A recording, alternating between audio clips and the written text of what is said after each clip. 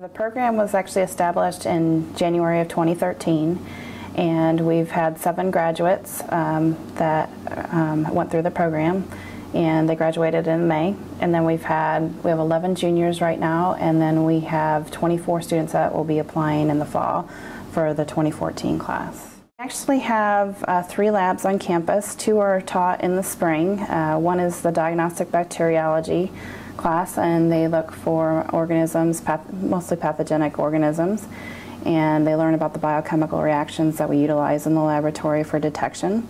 And then we have a hematology hemostasis lab where they're actually looking at blood cells, identifying normals to begin with, and once they become proficient in that, then we move on to the abnormals, and we look at more of the cells that cause leukemia or sickle cell, thalassemia, or general anemias, and that gets them more comfortable, so when they're on internship they've actually had some hands-on experience before they get to it.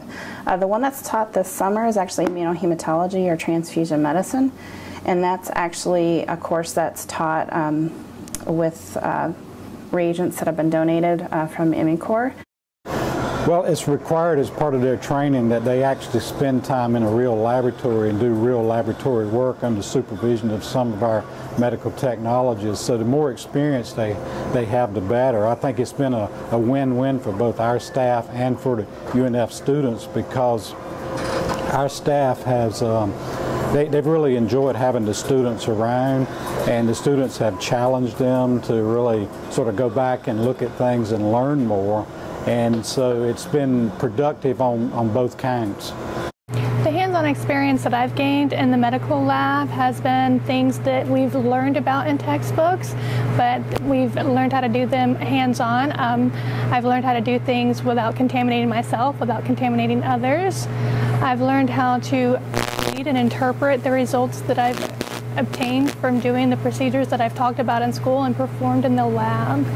So the hands-on experience has really toned in my skills more than just reading and learning and understanding, which is a very necessary aspect, but to actually perform the skills, to perform what we learn, really reinforces what I've read, but also how to perform it. I've gained a lot of hands-on experience on hematology, chemistry, immunology, and serology, and I've been able to actually handle patient samples and perform various high complexity testing, and it's been quite insightful, to say the least. I feel like the UNF Medical Lab Science program has prepared me tremendously. There is absolutely a need for medical technologists here in Northeast Florida and also nationwide. There's a shortage. The average age of a medical technologist is over 50 in most labs, and so we need new blood coming into the labs, and the students really give us an avenue for that.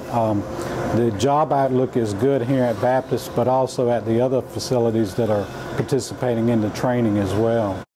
The program was built based on the future of laboratory medicine, and we're looking at more of the molecular diagnostics phase, and we want to make sure that our students are going to be more marketable than any other students out there. So I'd say that that's the marketing piece of our program, is that we really want to make sure that they have a good genetics and personalized medicine background versus the traditional laboratory medicine. We really wanted them to be prepared for the future.